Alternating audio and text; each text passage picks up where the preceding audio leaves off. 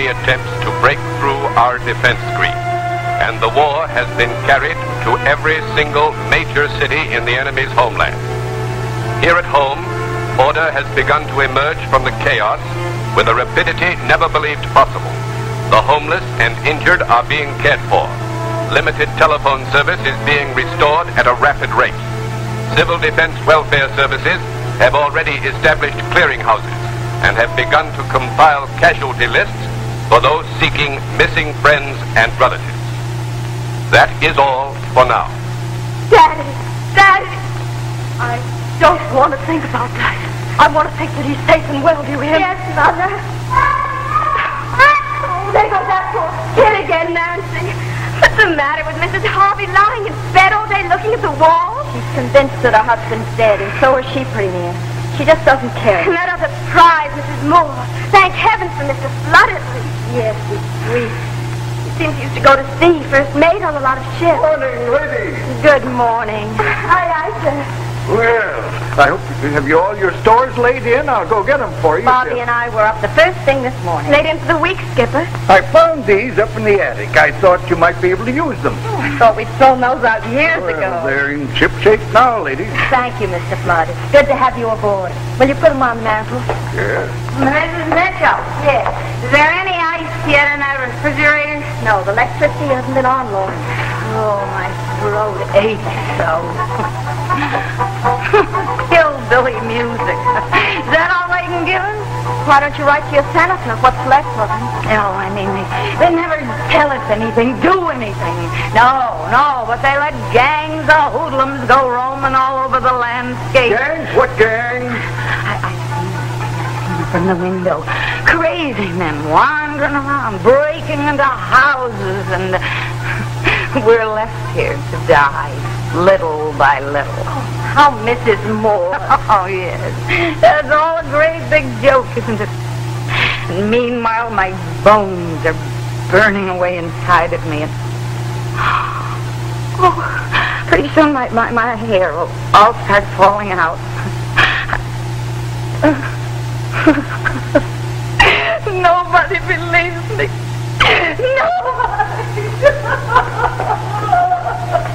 I'll tell you this. I'd never sign up to be cast away on a desert island with that one. And that other one in there, Mrs. Harvey. Going down just like a ship in the sea. We can all take a lesson from you. I mean, the way you keep going on, always looking around for what's to be done next. I'll give you this, that never have such big holes been knocked in the world as in these last few days. And there are those who say that there'll be no more tomorrows.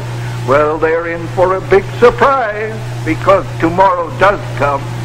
Maybe it limps a little, maybe it crawls, but it does come. Question is, whether you want to be on board or just get left behind. Are you going out? Yes, I think it's safe enough now. I'm told they need hands bad down at the rescue center. See you later, ladies. Bye, Skipper. You know, Mother, even if the whole world was blown up, you find Mr. Flood out there the next morning with a hammer and nail.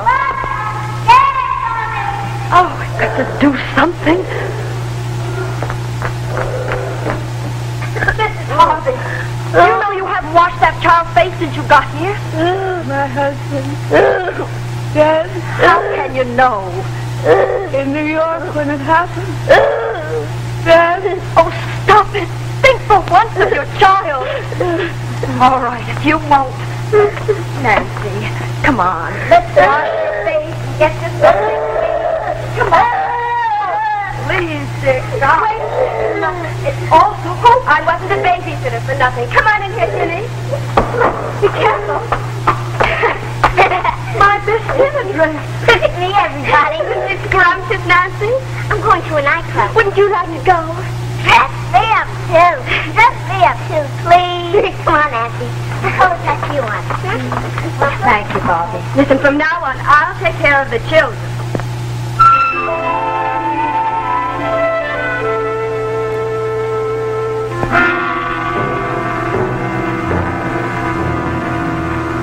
Ladies and gentlemen, in a moment you may hear an alert in your area. Do not be alarmed.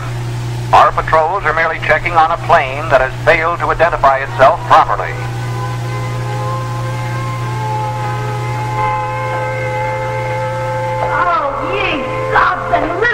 Precious, what's happening now? All right, Mrs. Moore. All right, that awful racket. Just checking on a plane. Oh, noise. Always noise. Yes, Mrs. Moore. Next time we'll all have to pitch in and fight a quiet war. Yes, just routine alert. No, it bothers me. I just looked out of the window, and when I saw some awful-looking men going across the back lawn to the kitchen door. Perhaps civil defense. Not those, I don't think so. I called Mr. Fletcher. It's not back yet. Who are you? What do you want? Please, open the fire going on near us. Stop it! Stop it at once and go away! Father, Well, down in the cellar, your father's bird gun. That won't be necessary. You are Ham. If it's food or water you want, say so. We'll give you what we can spare. Otherwise, I ask you to go away. Now look, the people in this house have done you no harm. They have troubles enough of their own now. I ask you in the name of decency to go away. Maybe they'll let us in. Loaded? Understand? Do something. Now look, I warn you. I have a gun. Don't force me to use it. I warn you, don't force me to use it.